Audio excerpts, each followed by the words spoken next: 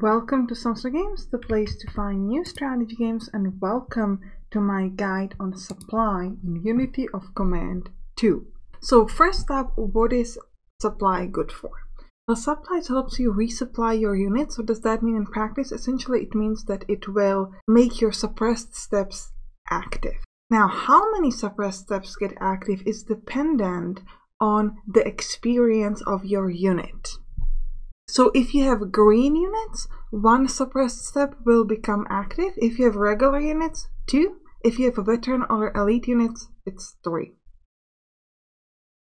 So now that you know what supplies is good for, let me show you how you can see what is and isn't supplied. So if you click V on the keyboard, you can see the supply for your areas. If you click B on the keyboard, you can see supply for the enemy. There is no fog of war when you come to supply. You can see everything, even if it's like super far away, it doesn't matter.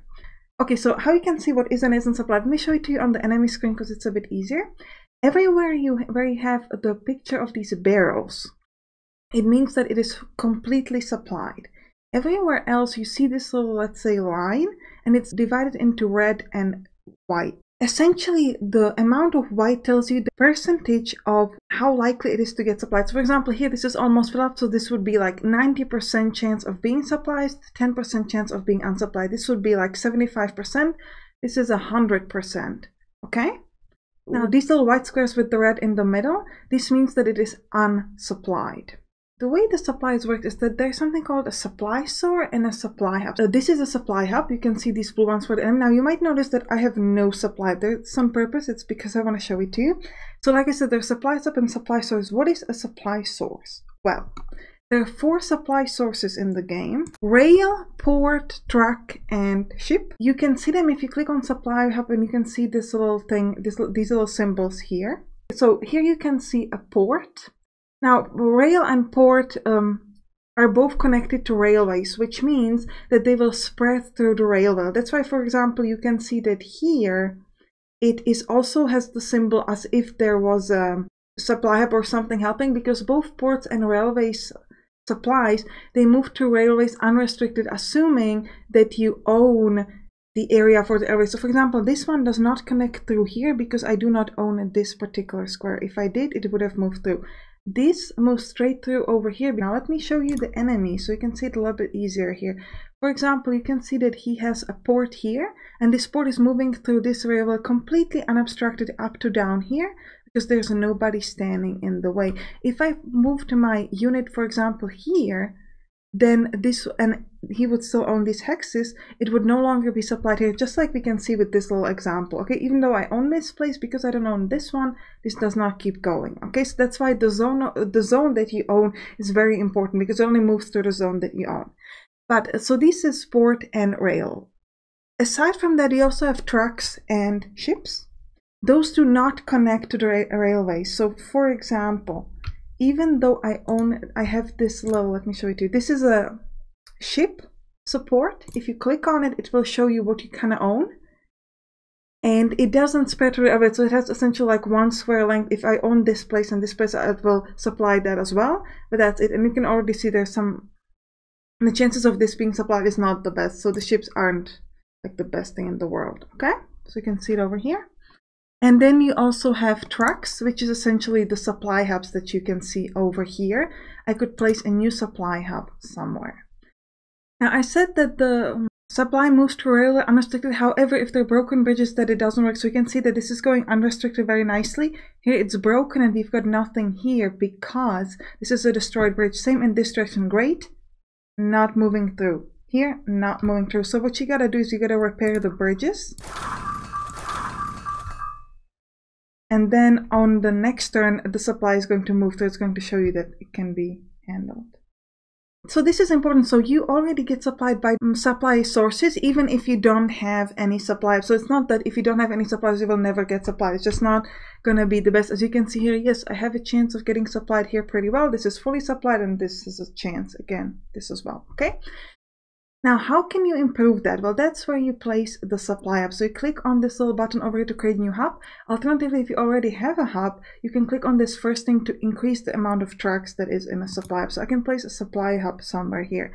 Now, where can you place a supply hub? You can place supply hubs within 5 movement points from any railway, supplied railway hex. So for example, here we can see this kind of an area. This is important that it's a movement points and not like hexes or anything. So if you have some really like rough terrain and things like that, you might not be able to place that far off from your other places than if it was like a really nice terrain. You can place, for example, a supply hub over here. Now you can immediately see what kind of supply does it have. The higher the number, the better. And with one track, up to 5 movement points away, you can supply. If you're adding tracks, it's going to increase. So for 2 tracks, it's going to be 8, 3, 10, 4, 11, 5, 12. What's important here is that, again, this is a movement point. If it's a rough terrain, you might not get easily through. Now, what's important here is that this supply, in order to supply all the units around it, it has to be in supply, meaning that it has to be connected to that railway or something. So if the enemy has placed a unit into this hex, this is now going to be unsupplied and it's going to stop supplying all around it. It can also get overrun if an enemy steps onto this hex, and that means that you'll get those tracks back, the one that you have used, but there will be a 2-turn delay before you can use them again. So they'll be over here in this little thingy. Moving this is like immediately available next turn, the turn after that, the turn after that. Okay, so you can immediately see it here. We have 1 track available for next turn. And so there will be like a delay. So that's why you don't want to let the enemy step onto it. Also, if you step on an enemy supply or an enemy steps into yours, all units in the surrounding area and on the area will immediately get resupplied. Which in practice means that a suppressed step can become active. That's why if you're going to be stepping on an enemy supply hub like here, you want to make sure that you're using units that are ideally have something suppressed, because they can sort of activate that. Now, next up, we need to talk about supply disruption. So I've already talked to you about what these little lines mean, how the white is essentially a percentage that tells you the chance of being supplied or unsupplied in this unit. So let's check out, for example, this unit I have over here. This is a veteran unit, and it has a little over, let's say, 60% chance of being supplied. Now, that's not the only thing that affects the units. When the units, on the start of next turn, the unit will determine whether it's going to be supplied or not, and it's going to do a roll. Now, you have this is sort of like a basic information, and then on top of that, there's other things that affect it, like weather, the type of a unit. So, for example, elite units get a little bit higher chance to get supplied. Also, units that have already been out of supply. So, for example, this is out of supply for 1 turn. So next turn, this yellow thing is going to be a little bit bigger because it has like a better chance to get supply. So you can imagine that, like, you know, they're like out of food, so they're really trying to find food or something like that in real life. So they have slightly better chance of get supplied. Now, why do these numbers are different elsewhere? That's depending on the terrain. So the terrain is calculated into this, but the terrain you can already see. So you can see that in this mountain, this is has a lot of red. This is a better terrain or something, so it has better stuff. But the sort of type of a unit and weather is depending on the turn itself. Also, pontoon bridges, stragglers affected, etc.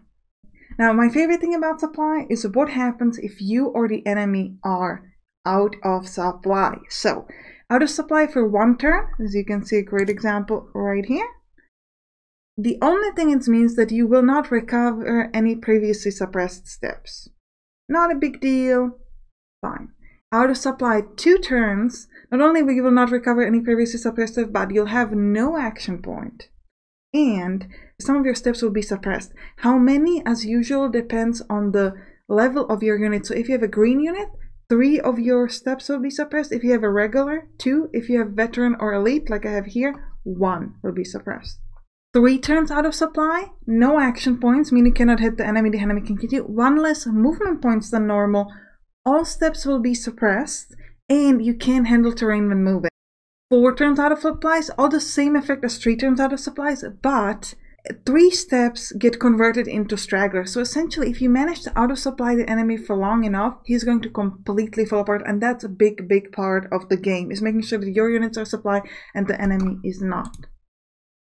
I think that's everything you need to know about supply. If you'd like to know more, let me know in the comments, and let me know what other guides you'd like to see about Unity of Command 2. You can click on the right top to watch my All Objectives Complete guide, or you can click on the right bottom to watch my previous guide on Unity of Command stragglers. I'll see you there. Bye bye.